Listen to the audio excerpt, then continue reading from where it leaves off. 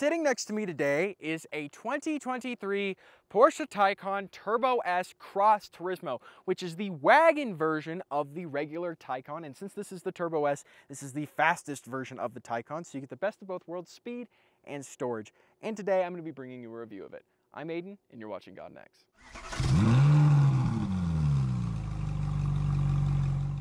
All right, now let's talk about the front of the Taycan real quick. Of course, you have these LED matrix headlights, which kind of look like claws clawing at you when they're on. You also have this carbon fiber front splitter down here and some air pass-throughs for better aerodynamics. Since this is an electric car, aerodynamics are super, super important. And this is one of the best drag coefficients of any electric car in the industry today. As for the front, you have plenty of space up here to store any luggage or groceries or anything like that. If I can get it to open.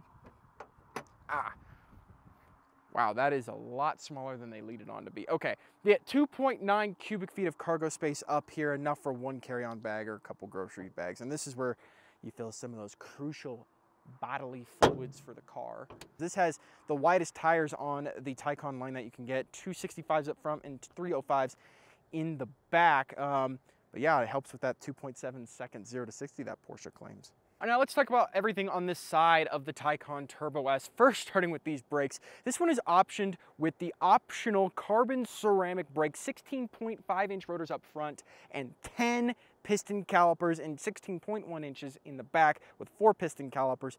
Absolutely massive brakes for incredible stopping power. You also have these 21-inch rims up front and 20 in the back. I think they look really cool in the gloss black. In fact, this entire car with its basalt black metallic color is just so cool looking. It also has been spec'd with its carbon fiber exterior package, which means you get carbon fiber mirrors too, which is just great looking. As for the charge ports on this car, you get 2 of them. On the left, you have an AC charge port, and you open that by sliding your finger over this little ledge right here. And it opens the AC charging port. And on the other side, you get a DC charging port. That way you can fast charge the car. But this is good if you're just leaving it in your garage all night or something like that. Door handles are also pretty cool on this car. They kind of tuck away when the car is locked, but once you hit the unlock button, they kind of pop out. They feel like this electric, really high quality door handle. And the mirrors, of course, or the windows, of course, are frameless. More carbon fiber bodywork down here at the side, and since this is the Cross Turismo, instead of leading back into a hatchback style trunk, now you have the wagon rear. On the back of the Taycan Turbo S Cross Turismo, instead of course having that hatchback trunk, now you have this. You have that little button there, that's pretty stealthy looking. But you have 14.3 cubic feet of cargo space back here, plenty of storage spaces, 12-volt socket, and some nets. If you fold down that second row, you get 43 cubic feet of cargo space, which is pretty decent if you want to store anything big, going on any snow trips or skiing trips or anything like that.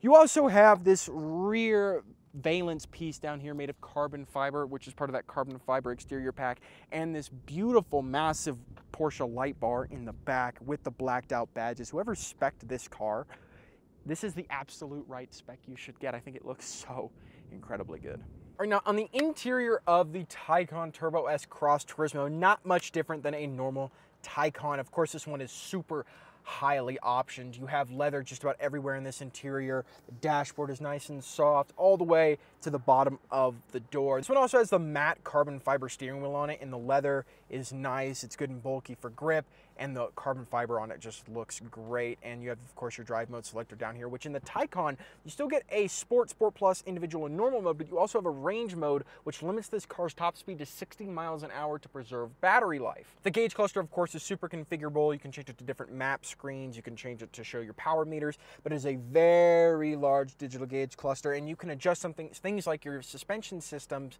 and your ride height using the buttons on the side of the gauge cluster right here. As you can see, the car's actually raising up right now.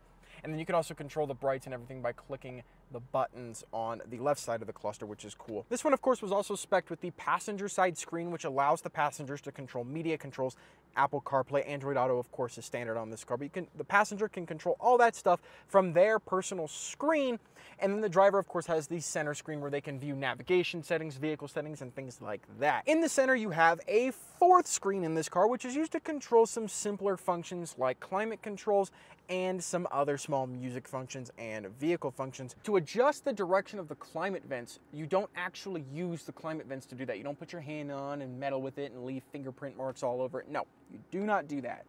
You go into this menu and you select the way you want the air to be going.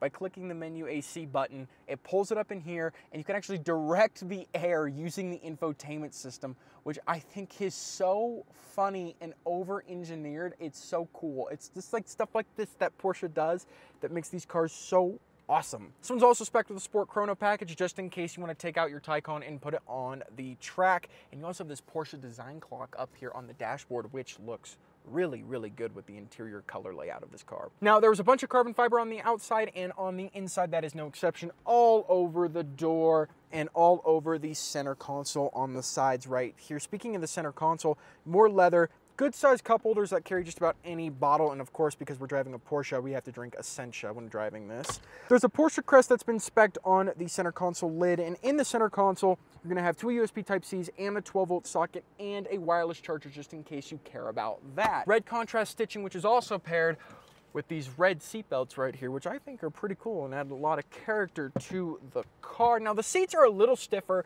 than I'd like. Some other luxury brands out there make a little more comfortable seats, but they are super, super adjustable. You can adjust the bolstering support, thigh support, headrest support, and up, down, front, back. And of course, you have an electric steering column that is pretty adjustable, though up and down. Oh, there it goes. I couldn't get that earlier. Up and down support, it's just kind of sticky.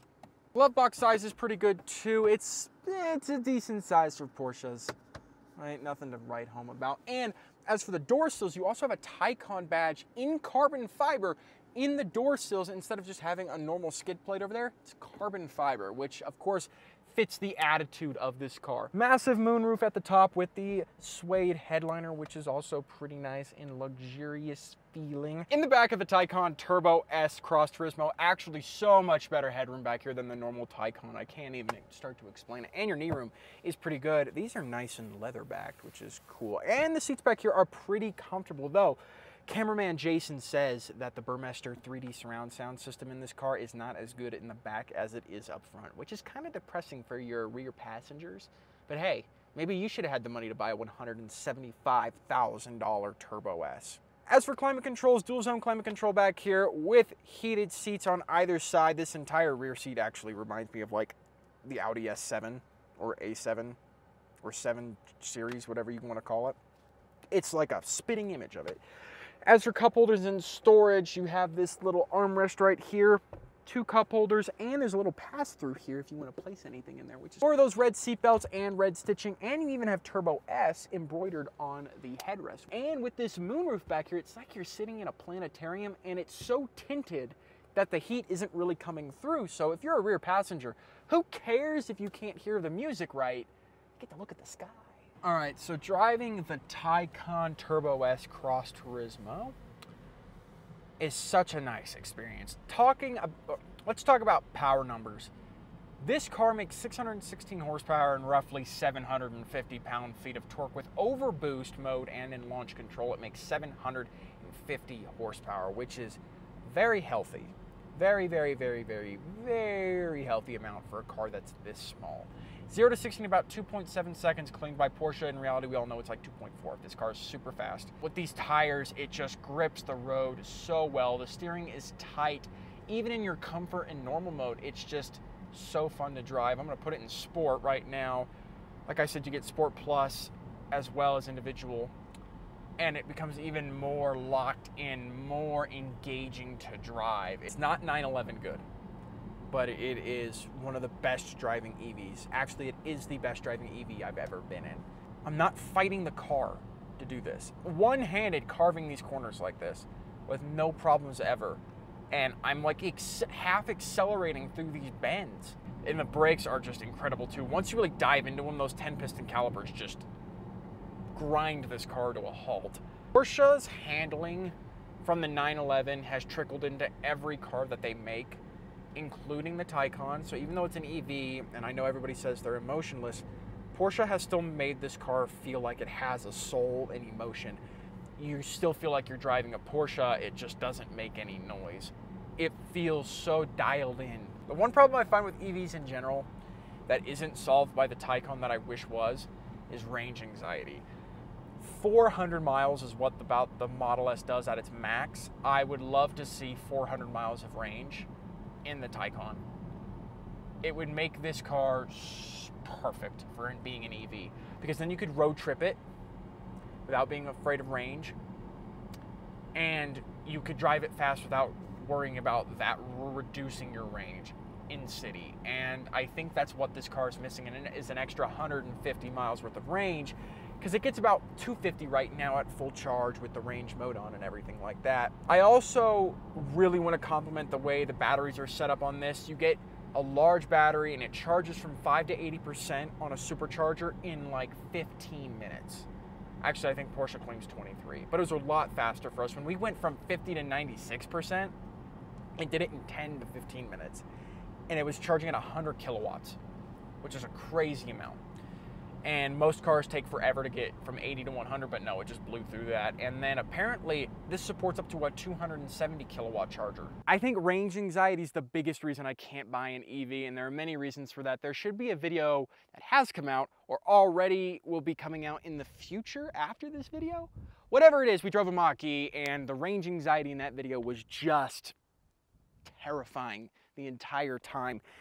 And this only gets about 250 miles to a full charge, which is still, you can't make super long road trips with that. So for in-city use, with all its tech and everything like that, the Taycan is an S-tier electric vehicle. It looks so much better than the Teslas. It's so much more unique, and I would just love to have one for in-city driving. But I also love going on road trips because I love driving, and this car really isn't for that. It's more for in-city use.